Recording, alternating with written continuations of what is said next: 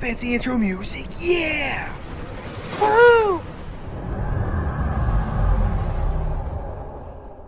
Hey there, Star Trek nerds. We're back in Star Trek Legends because you need more Star Trek content. You need it, precious. You need it. Well, welcome back to the weirdness that is my channel, where basically everything I do is nerd out about random things that sometimes are worth nerding out for and some aren't. But this one is.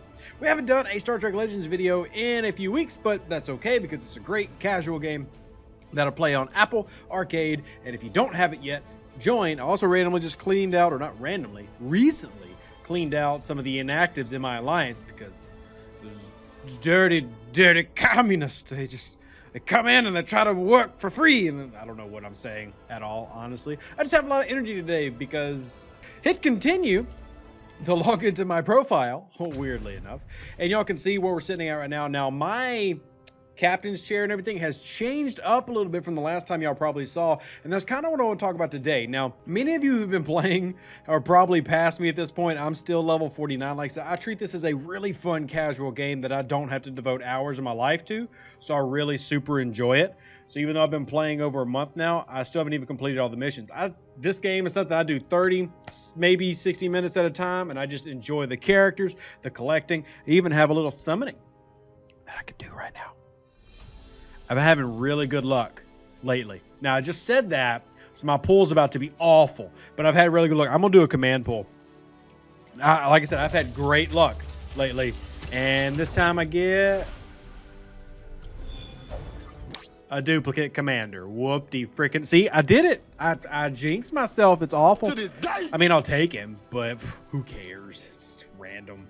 Cardi B. That's a reference that wasn't needed. What I want to talk about today is loading out your bridge. And the thing is, they actually have a purpose, which kind of sucks because I just tend to want to put my favorites in there. And then I want to swap out my favorites for other favorites. I mean, right now you can see, here's the full list. We'll go, left, right, and we'll go through all the different ones. But here's my current bridge crew with all the stations.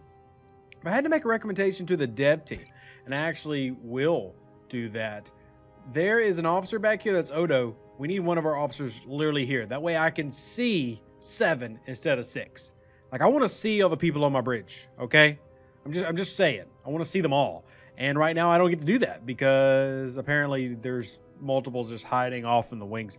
So let's start with where I've got a Martok right here. It's at our bridge. And we'll just start with ops, actually. So I've got Kira Nerys at the ops station, which is where our good friend Mr. Data typically was. And you see we got William Riker, Worf, different options. Now, I will say, and anybody that's followed me in gaming knows I do this on like every game. I really like critical builds and critical loadouts. So that means I kind of need to use Kira in just about any spot that she'll sit. Now, a really tricky thing is you gotta remember that not everybody can go in every spot. So you kind of get, I don't want to use the word pigeonholed, but it's a little bit more difficult to find out where you can go and build because not every officer can go everywhere. I mean, you can see the list here. These are all, op style, but there's a lot that are missing that that I have. And sure, I could put Locutus aboard, but do I need a Borg 5% health bonus because I don't run a Borg build?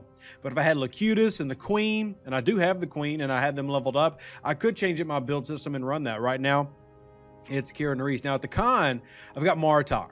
And the reason I got Martok is because I am using Worf. And the sad thing about Worf is, even though he's a really good tank in the game, he is honestly not that very high levelable. That's not even a concept or a word. What I mean by that is that he is not an in-game type tank. I mean, he is just a standard kind of like uncommon rare. He's not one of the ultra cards, not one of the super rares. So the limit you can take his equipment and the limit that you can take his overall stats aren't as high as some other cards. So right now I'm doing a little bit of Klingon boost, but honestly I should probably be putting Michael Burnham here. I just love Martok too much. That's the problem I talked about earlier, where I just want to put characters I like here. But honestly, I really should switch over to something like Michael Burnham because I love critical builds. Then we've got Mr. Spock in my medical seat with a 10% resistance to purge. With the missions that I'm actually going on, I really kind of need the resistance to assimilation or the resistance to scan, because I'm actually going through the Borg missions right now and facing a lot of those opponents. But once again, it's Spock. I can't do it. Now I've got over on the science station, I've got Captain Janeway for the pure bonus to attack, which is fine. If you see the different options I have, there's not really anything here that I am big on. I mean, the Starfleet bonus with health is really good, especially because of the fact that I use Data and Riker, and that's great. But I went with just the pure attack bonus, even though it's just a small little 3%. First officer is Worf, mainly because I love Worf. He's a +5 attack, which is oddly enough more than Janeway. But either way, it's just the fact that I love Worf, I love Klingons. You really should be surprised that the entire USS Artemis, which is the ship in this game, is not a bunch of Klingons right now. But I am trying to be semi-informative and educational with my +5 attack. So, like I said, the theme with me, critical builds, which means I'm going to boost crit chances and attack and just try to win as quickly as possible and trust in the RNG rolls. So, and usually I die. But every now and then, I'm going to make an amazing thing happen that nobody else could because they didn't run a critical build. Can you guess what types of characters I play in D&D and stuff? Anyway, next up, I've got Data over in engineering. You see, I've got T'Pol, the Borg Queen, 7 of 9, and B'Elanna Torres. Data is a pure health bonus. That's a little bit more of just a smidge more of maybe survivability there. Honestly, the tech one is the one I've been trying to do a little bit more research on, and I need to really hang out in the Discord more because there's some really smart people in the official Discord for Star Trek Legends, but this is something I'm still learning. But still, I mean, when I am building, especially early on in games, I go with the basics of what I know works across all games. Critical builds work, attack, DPS builds work, and then, of course, health boost are always good. And then I've got a +3 to defense, which kind of gets me... Whoop, did I just switch to seal up? My bad. Put Odo back there. So the tricky one for me here is that I don't know the difference between defense and health. I don't know the resistance levels there.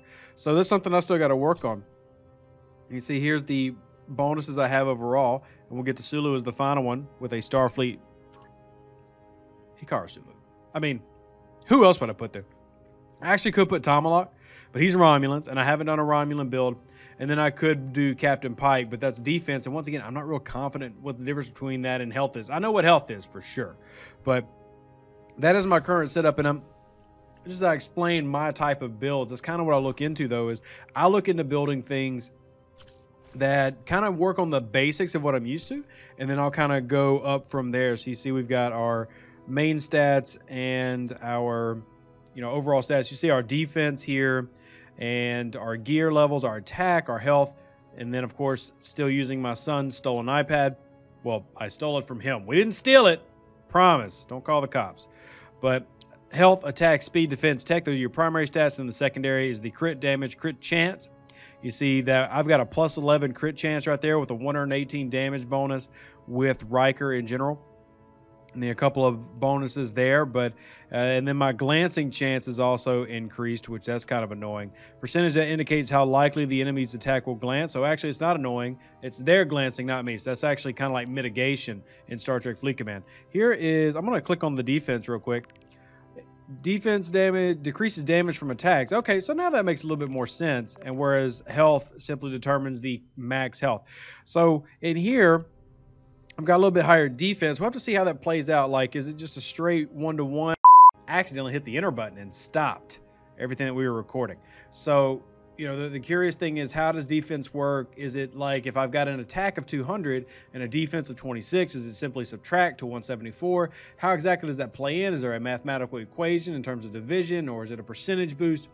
We'll have to look at that in another video. But for now, I'm going to focus on the basics, and I encourage everybody for these type of games, any type of mobile game you go into, go with it with the mindset of the basics of MMOs. Go with it into those type of builds that you're used to. And if you're not familiar with any of them, there's nothing wrong with just picking what crew is fun. Now, if you remember in our last video, we covered what's the best basic crew to start with, and you actually get them for free in the game. You get all of them for free, but you get them early on, and you can work through that.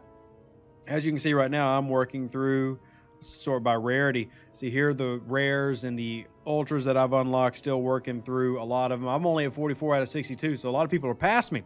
But this is today's video, and because this video doesn't answer everything, that means you gotta come back for more, because I'm the best Star Trek Legends content creator. We actually don't have a content creator room or anything set up, so technically none of us are official content creators. But shout out to the other people who have been making videos for this, and support the games. Get you an iPad, go to your local pawn shop, I don't care. Pay $5 a month for Apple Arcade and come happen with me. Last thing we'll show is our alliance, just in case you want to join. Bingo bango, we got a couple spots. Number 3253 is the easy way to find us. So do that, oh.